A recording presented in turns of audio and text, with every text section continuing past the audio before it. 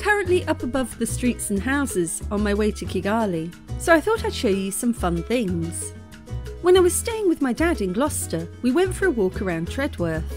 It's a slightly run-down area which has been given a fresh burst of life by local street artists. Shops and private homes request to have a makeover with beautiful results. Let's do a speed run through them. This is a chicken takeout shop painted by local business paper wall signs.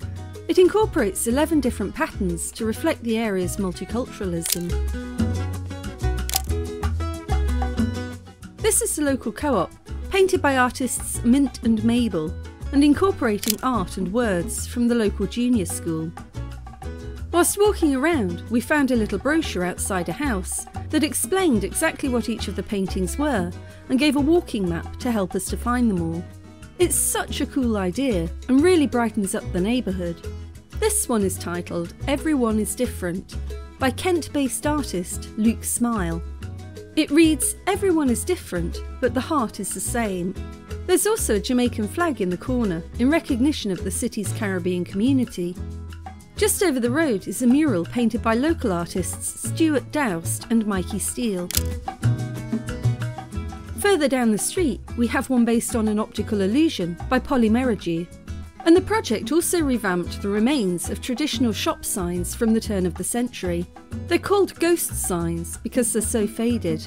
This one is from a 1915 sweet shop, restored by local sign painter Dawn Evans. This is called the Cascade of Flowers, inspired by Islamic art and painted by artist Nirone. All along the street, people have accented their houses with colour.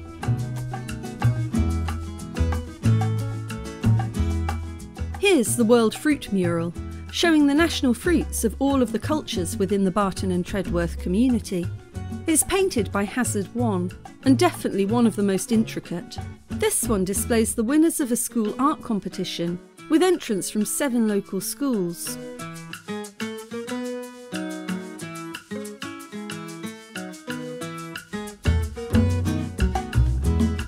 Next to it is one of my favourites, the Cat Corner, showing cats from around the world, painted by Gloucester artist Murmur.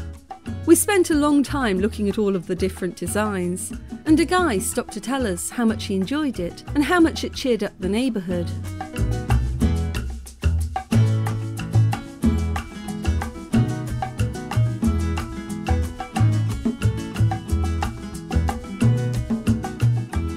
I'm not sure if this is part of the main exhibit, as I can't see it listed, but it's still really cool. We took a wander back past the allotments and an inner city farm. They've got welcome written in lots of different languages along the fence.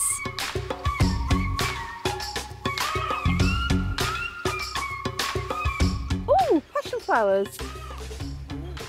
Oh, they've got passion fruit growing on them!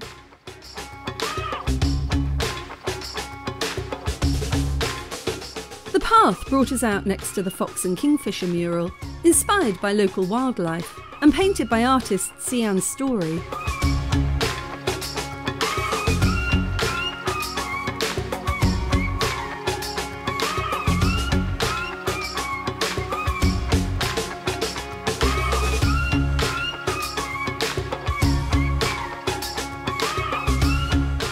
Here's another ghost sign from 1905, restored by local signwriter Mark Cunningham.